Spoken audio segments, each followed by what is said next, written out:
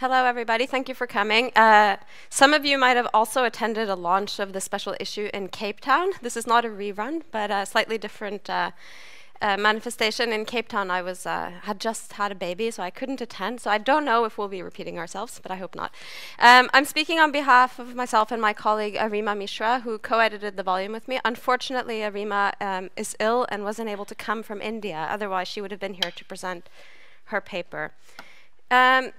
So the background for the special issue is this growing recognition within public health, within global health, that health systems that are weak actually threaten global health progress, that it's impossible to meet the MDGs without stronger health system, which has led to really a renewed global and national commitment to strengthening health systems, which has been documented by researchers like Hafner and Schiffman in recent papers.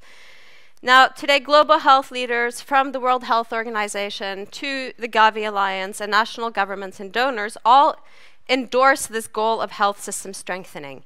But there's really no consensus on what it entails.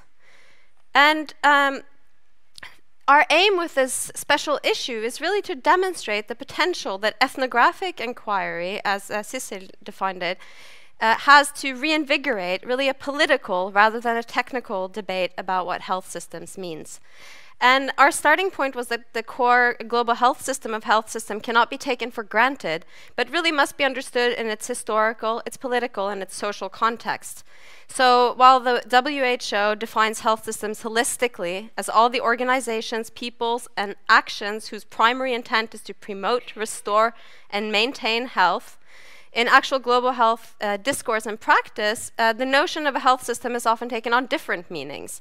And it reflects really distinct ideological convictions and political and even moral principles. So today, health system strengthening is often approached as a political, not as a political, but as a technical challenge, with the focus on how to strengthen implementation and management structures within health service delivery, but less attention on the politics and the social relations that shape health systems. So along with my colleagues, I became interested in exploring what role ethnography can have in understanding both the concept and practices of health systems, policies and practices.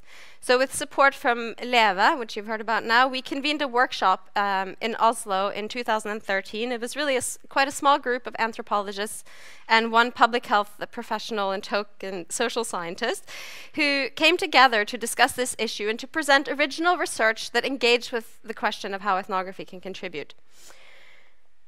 Of course, our work fits within a broader movement within social sciences and health systems. And there have been recent calls for a social science perspective that challenge biomedical and technocratic understandings of health systems and practices, put forward especially by Lucy Gilson and colleagues. And really a new global health subfield has emerged in recent years called the Health Policy and Systems Research subfield. But we would argue that it has really been prone to what can be called disciplinary capture by dominant health research traditions.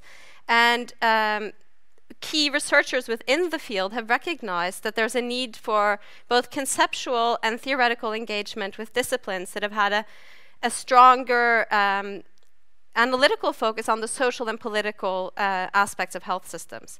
And this includes disciplines like social medicine and medical anthropology, which is the core discipline that many of us in the special issue come from.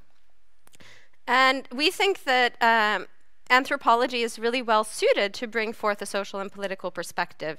And we contribute to what really has been a long but often overlooked history of engagement with these questions within anthropology.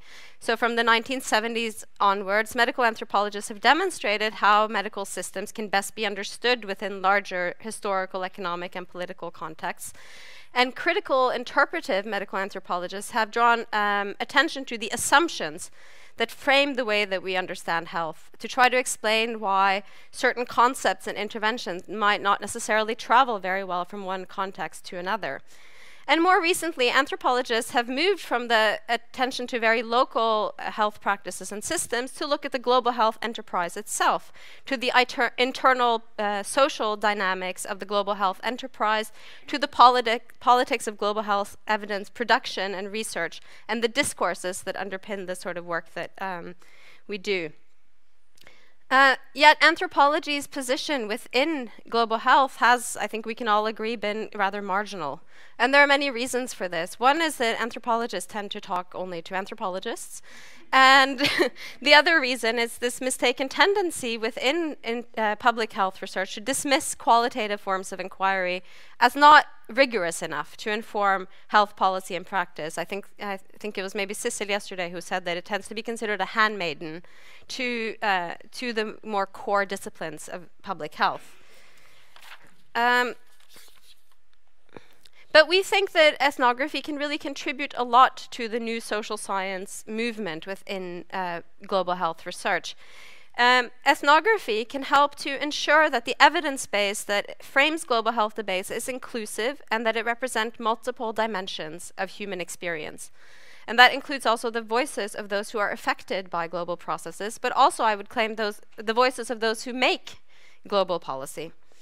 Ethnography has the potential to really address the blockages in the upward flow of information from local contexts, to reveal also how global health policies and programs interact with weak healthcare systems on the ground to shape people's actual experiences of access to healthcare, like we heard about yesterday in the student seminar and Birgit's presentation from Nicaragua, for instance. Ethnography helps to uncover how it is that the health system reproduces what Paul Farmer calls structural violence, which really are the processes that shape the unequal distribution of problems in global health, ranging from HIV/AIDS to maternal mortality. And so we understand ethnography as applied to global health to be not just about using qualitative methods, but rather about questioning, changing why we ask the questions that we ask, and looking at the categories that we often take for granted. What do these categories mean? Why do we talk about progress in the way that we do? Why do we understand evidence to constitute what we think it does? And it involves asking awkward questions and interrogating really the social relations, histories, and politics that shape the way that we think about health. So this is the sort of background for the special issue that we brought together, which ended up containing 8 peer-reviewed articles that really draw on multi-sided and multi-layered ethnographic research from a range of contexts, from Kenya, Burkina Faso, Mongolia, Gambia, and from 3 different Indian states, as well as from within the centers of global health power. And we ask questions in the special issue about the relationships between policy, discourse, and practices. But we really privilege the perspectives of actors.